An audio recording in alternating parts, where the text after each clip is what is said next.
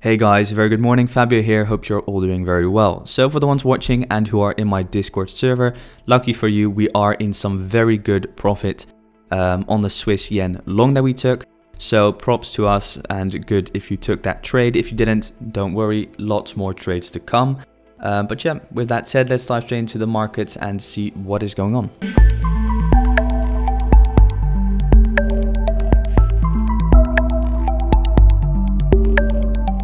Okay guys, well, to begin off, of course, the dollar index. So the dollar index is currently faking out on this major swing low down below over here.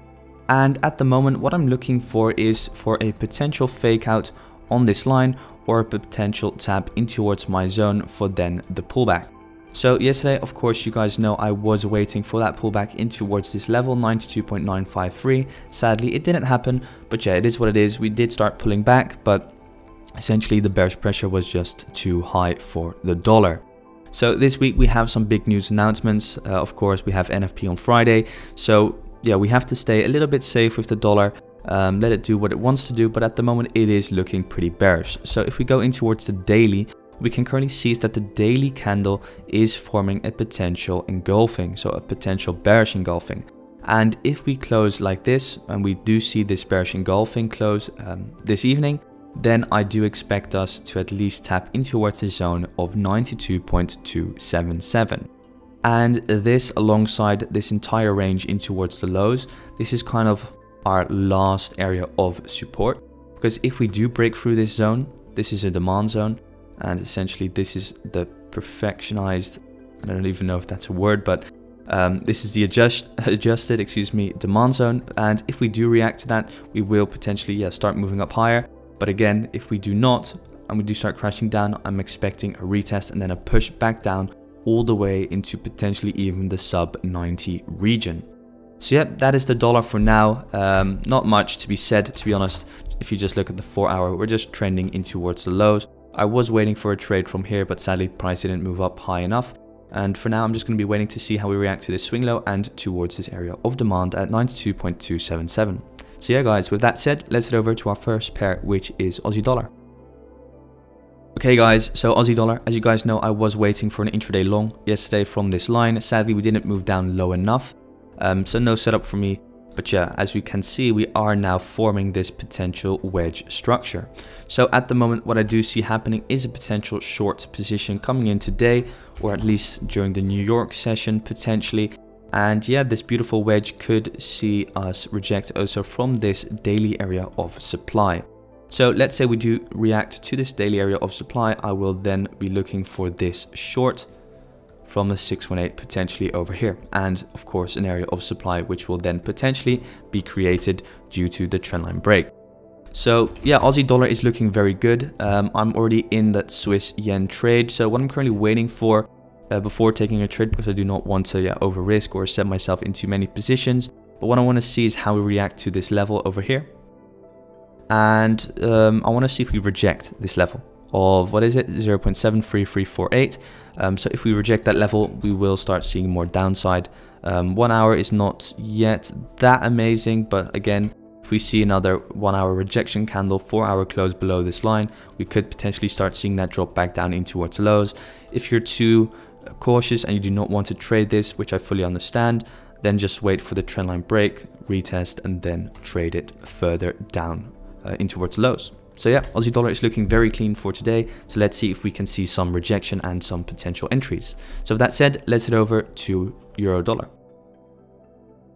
And euro dollar guys, so as mentioned yesterday, euro dollar is of course creating a new high as expected. Yeah, really beautiful to see that we are now breaking this high over here. Big fan of it, waiting for that daily bullish close, going back in towards the 4 hour. 4 hour is very messy though. I was looking for a potential trade, but yeah, the problem with euro dollar at the moment is that it's just really messy. We're even forming some kind of wedge over here as on Aussie dollar. The impulse in towards the highs isn't clean, so it's harder to take a trade from these kind of, on a setup like this. What I'm looking for is potentially another daily bullish close, then potentially a pullback back down in towards 1.7725. So what we have is a lot of supply or potential liquidity over here and over here. These two levels, 118.368 and 118.649. Those are two key levels which we have to watch out for, and from where euro dollar could reject back down in towards lows, back down towards 1.1725. So 4-hour structure is becoming bullish alongside daily structure, closing above this high. So it is looking good for some more upside if we can see a bullish daily close today. So that said, let's see what's going to happen. Just going to be waiting for some shorts back down in towards lows if this wedge matures. So let's head over to pound dollar. And pound dollar, guys, pound dollar is looking good for some further upside. Looking at the daily, at the moment, the daily, did close as a doji yesterday, so indecisive candle. But we've already now cleared the highs on the daily, going back in towards the 4-hour. So this is the problem with all the dollar pairs at the moment. They're all forming this kind of like wedge pattern. But essentially, pound dollar is looking more bullish in my opinion than I would say, let's say euro dollar or Aussie dollar. But for pound dollar to give us a potential trade, we need to see something more clean. The current price action is just not clean enough for me at the current moment in time. But let's see how we react to this trend line, because at the moment we have this trend line over here. So let's see if this isn't a fake out on the trend line. Let's see a clear sustained break above this trend line, then maybe see a potential scale in opportunity. I am still bullish on pound dollar, and I do think we are going to start moving up higher, but it's just a matter of patience at the moment. But yeah, I am looking for further upside on this pair back up in towards 1.38608. So with that said, let's head over to Kiwi dollar. And Kiwi dollar, guys, so Kiwi dollar is on a bullish run. As we can see, demand has been created down below over here. So these two levels are the levels I am looking for a potential pullback in the future. Don't think that is going to happen too soon in the near future. But for now, I'm just going to be waiting for us to push up higher, take out this swing high over here at 0.71052, then move in towards 0.71275 and 0.71782. From there, I will be waiting to trade the pullback back down and then take another long from either this level over here, so these 0.68438 and below, or this level over here or over here. So yeah, these are kind of the levels that I'm looking to trade in between. So move up, then move down, up, or move down, up. Yeah, so that's Kiwi dollar for you. Let's head over to our last pair, which is gold.